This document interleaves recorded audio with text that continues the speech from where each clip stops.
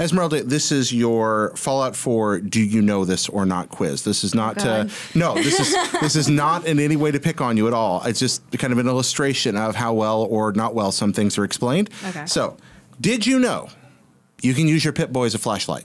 Yes. Okay, I found that out on accident. Ding! All right, there we go. You found it out on accident. Figured that out by accident. Okay. Did you know you can load tapes into your Pip-Boy and play them? No. Okay.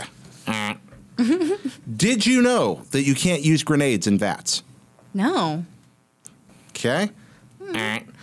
Do you know how to execute criticals in vats? Yes, because I did it yesterday by accident. All right, there, by accident. A lot of by accident. Okay, so it's 2 for 2. You have the to two press things a button. to do by How do you accident. do it by accident? Well, because when it popped up the first time and it Yeah. said critical, I didn't click on it, and then the second time I did it. But I remembered because of the first time I clicked on it too quick, too slow. So. Do you know how to sneak? When you hide, when it crouches and hide. Okay, good. Ding. All right. Although mine always says caution, so I'm pretty sure I'm not. Do you know sneaking why? correct. Do you know why it says caution? Because I'm going to be seen anyway. Up Okay. those stats. Yeah. There. And last one. Can you tell us 2 ways to get rid of unwanted rats?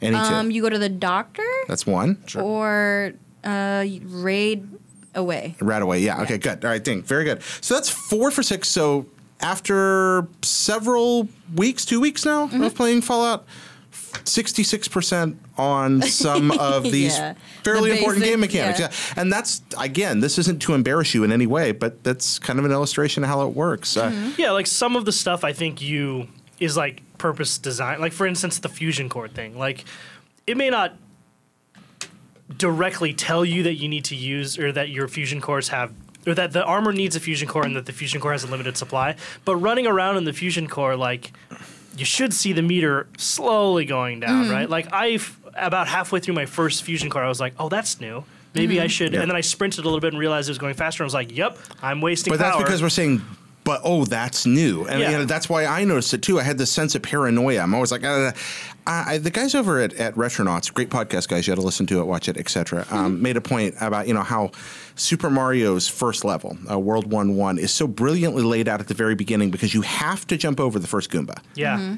That teaches you that if running into one will kill you and how to jump over and on an enemy. You must do it before you get to that. Then the way the bricks are laid out, you are practically guaranteed to hit a question mark with your head. Yeah. When you jump under there, which teaches you hitting a question mark, your head makes things go. And then the mushroom's designed to bounce up against the pipe and go.